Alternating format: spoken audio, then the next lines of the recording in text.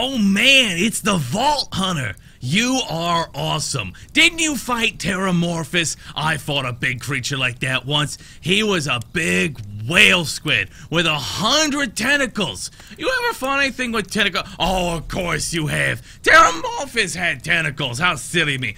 Now, where was I? Oh, right. The whale creature. His name was Blowhole the Apocalypse. I call him the Apocalypse for short. And he attacked my hometown of Tsunami's Edge when I was but a little girl. Have you ever been to Tsunami's Edge? Great town. Nice beaches. Great food. And the cost of living is just so low. Even being a single grandmother and working part-time at a skag meat processing facility, I was still able to provide for Mr. Little Torque. We may not have been able to afford the finer things in life like food, but we got by. After all, Mr. Torque and I didn't have anything but one another after that. Horrible gas leak blew up the iridium mine, killing my son and his lovely wife. But from that day onward, my little Mr. Torque vowed to conquer explosions themselves. Oh, in an effort to avenge his fallen parents. And, oh man, I've forgotten what I was talking about. Where was it? Oh right, Blowhole the Apocalypse. So anyway, I was wrestling Blowhole to the ground. I had my bicep curled around his blueberry throat. Blueberry. Sorry, I meant to say blubbery. I've got blueberries on the brain, I guess. I grew up in my backyard. Mr. Torque helped me. Helped me plant them. Thanks again for that, grandson. Anyway, I have my bicep around his blubbery throat, and Mr. Torque starts crying because he really likes whale squids, and he doesn't want to see me hurt one. So I let the whale go after giving him a punch in the eyeball so he'll remember me. It swam away into the ocean, and I had Mr. Torque drive me to an ice cream parlor. He got me Rocky Road, because Rocky Road's my favorite. I'm extremely partial to the way that the marshmallows act like little landmines of flavor amidst the battleground of chocolate. What's your favorite ice cream? Is it pistachio? I bet it's pistachio. Oh, that reminds me. You'll never guess who I saw today. Pistachio the Amazing. He's a magician who studied under Crazy Earl, so he's got that weird mustache, you know, but you saw him make a rack hive disappear, a whole rack hive. I said to Mr. Torque, wasn't that amazing? And he said, yes, it was, Grandma. Didn't you say that, high five? You remember saying that? And we stood in line afterwards and got his autograph. I thought I had it somewhere around here, but it's probably in the attic. I'd really ought to go up there and clean it out one of these days. I have so many little keepsakes up there. Are you paying attention, right? Say, what's my favorite flavor of ice cream? Well? Jay? Pecans and marshmallows. No. What's my favorite flavor of ice cream? It was pralines and cream. Are you even listening, Jay? It was pralines and cream. Are you even listening? It was pralines and cream. Oh, good, chat. You're listening. Good to hear. Good to hear you're listening, chat. Good. Very nice. I was a little worried that you might not be listening. Oh well. Anyway. Okay, so you're listening. How wonderful. You're an even better listener than my old pet rack, Beasto. Beasto was such a sweetie. Have you ever had a pet rack? If you can tame them, they're the sweetest pet you'll ever have.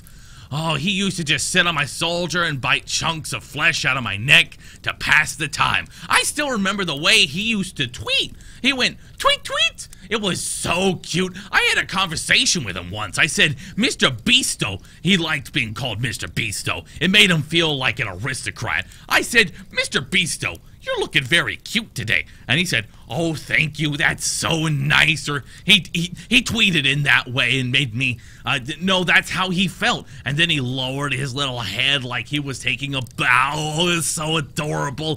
Beasto was my third pet rack. The first one I had, Woody. He got hit by a train. Then I had Anita. She got shot up trying to take vengeance on the train that killed Woody. And then I found Beasto making little poops on a windmill outside our house. After Mr. Mr. Torg and I wrestled her to the ground, did a flying pile driver off a nearby tower tree, got him straight in the spine, brought him down. We brought him in and fed him some skag steaks until he decided he loved us. I still miss Beasto sometimes. He just died of old age. Rack don't live much longer than a few years, but I treasured the time we had together. Poor Mr. Torg. When Beasto died, he cried for a week. The kids made fun of him at school, but I told him not to pay them any mind. That's right, high five.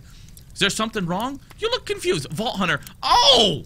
You probably haven't heard anyone call Mr. Torg High Five before. The world may know him as Mr. Torg, but the Flexingtons always referred to him using his middle name. It's a Flexington family tradition, after all, to use your grandfather or grandmother's name as your own middle name. And my husband, High Five Flexington, God rest his soul, was the best grandfather Mr. Torg could have ever asked for before he passed. He taught Mr. Torg dang near everything he knew about firearms. Without High Five's teachings, I don't think Torg Corporation would exist at all. Gosh, I still remember the first gun Mr. Torg tried to make after his parents died. A Jacob shotgun with a stick of dynamite attached to the barrel. Torg nearly blew his face off, but he got up, dusted his mustache off, and swore by the time he reached the age of 11, he would make a gun that fired explosions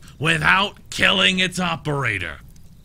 Oh, and by golly, he did. It took a couple of dozen prototypes before he got it the right combination of gun parts and explosives right. But once he did, woo-wee!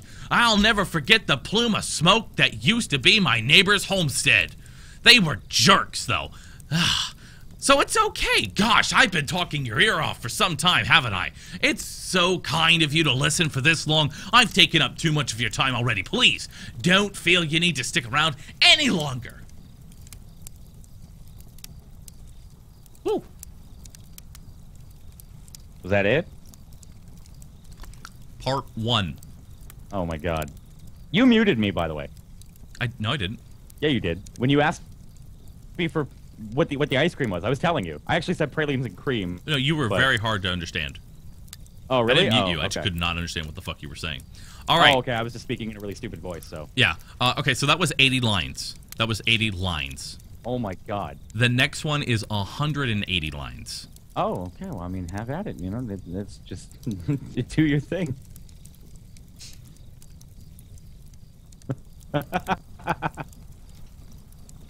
He had the mustache at the age of 5? Yes.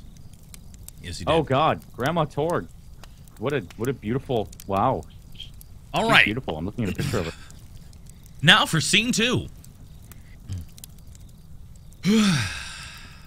Probably not going to be streaming much more after this because my voice is going to be fucking dead. Anyway. Oh, you still want to talk to me? How incredibly sweet of you. Say, you'll never guess who I saw today. Captain Scarlet. She was robbing my retirement home with a few of her brigands, and I recognized her from her wanted poster, and I said, "Oh, hey, you fought the Vault Hunter, didn't you?" She bowed all elegantly and said something like, "Indeed I did, madam," and said that you were really good at fighting, and that you beat her fair and square. She didn't seem to harbor much of a grudge about it. Nice girl. You should think about meeting up with her again if you're not shacked up with anybody, you know? I mean, of course, you probably are a gorgeous hunk of Vault Hunter like you. I bet you're beating suitors left and right.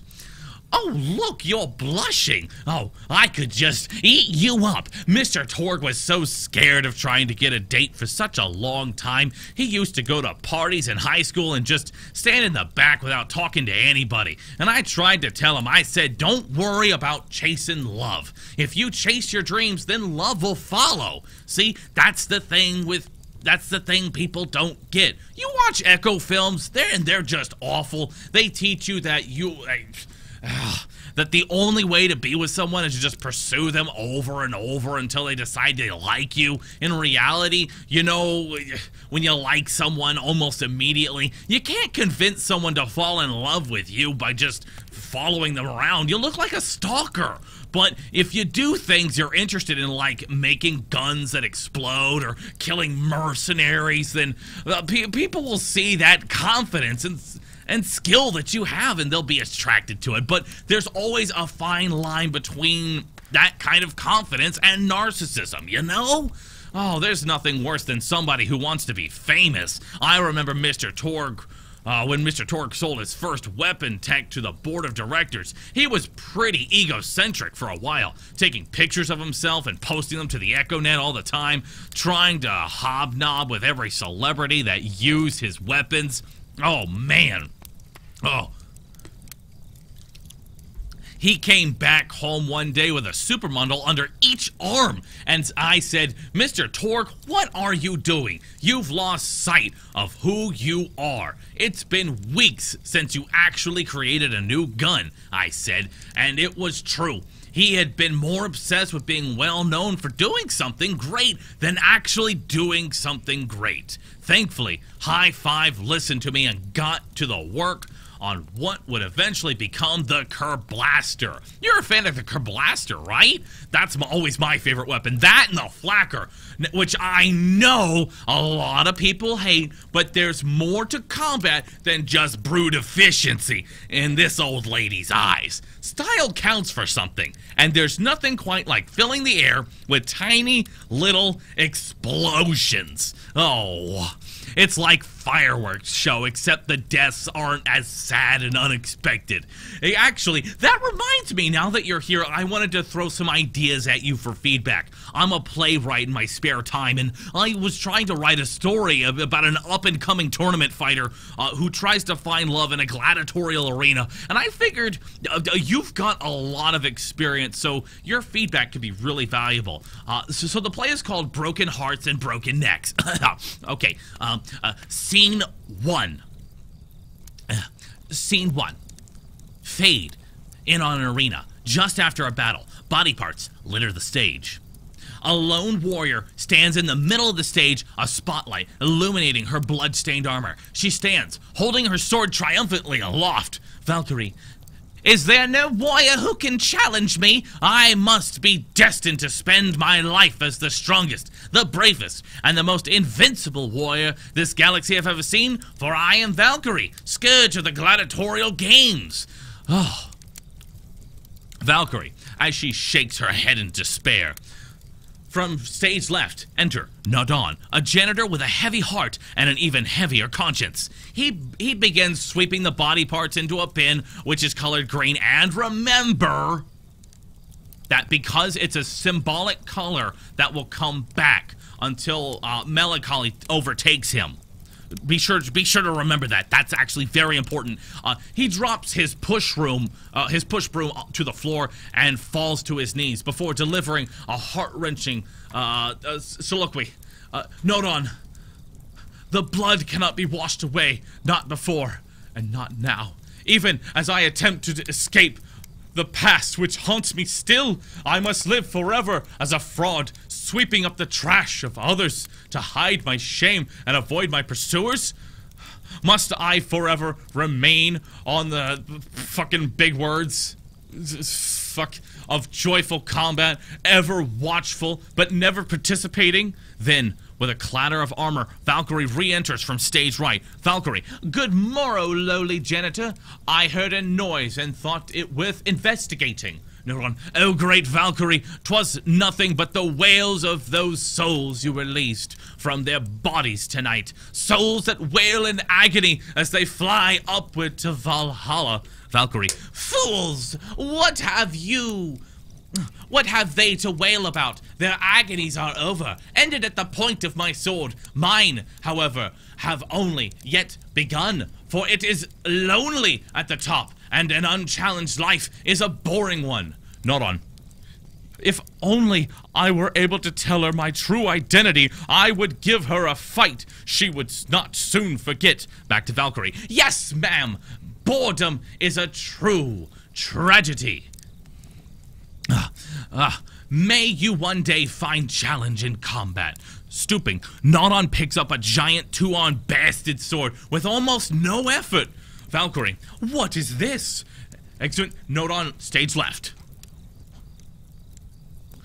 What strength this janitor possessed! Who is he to pick up the bastard sword with but 2 fingers? What hidden power does he hold? What secrets does he keep? I will endeavor to uncover his past in the hopes that our swords may cross in battle. Exit Valkyrie. End of scene 1.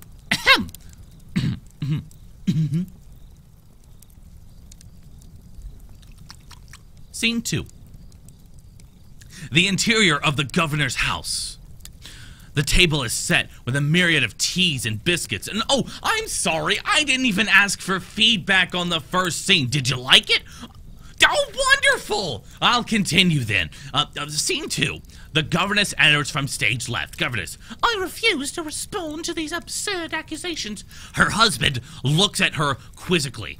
Governor, what accusations may those be? Governess, actually, you know what? I don't think I'm ready to get feedback. You know what? I don't think I'm ready to get feedback on the play yet. But what about you? What are you up to? Tell Grandma Flexington all about it. I bet you've had some amazing adventures. Mr. Torg told me about this time y'all played bunkers and badasses together. He said it was one of the most fun and welcoming experiences of his life. Sorry, sweetie, but really, you and the Vault Hunters are his friends, real pals. It wasn't easy for Mr. Torg to make friends at school when he had facial hair at age 8,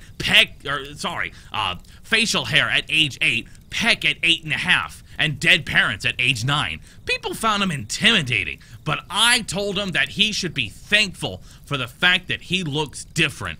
Anyone who wouldn't be friends with you based on appearance wouldn't be a very good friend anyway. But he really does like hanging out with all of you. Most people these days want Torg for those pictures or to blow something up by flexing at it. It's not often he gets to sit down and play games with people. Oh, speaking of games, did you play Going Back to the House yet? It's this new echo simulation exploring a log cabin you lived in when you were a kid. There's no violence or anything. You just walk around looking at cereal boxes and remembering people you made out with. I really like where echo sims have gone in the past few years, don't you? There seems to be a lot more of them with interesting things to do beyond shooting people, and the writing has gotten so tight and concise.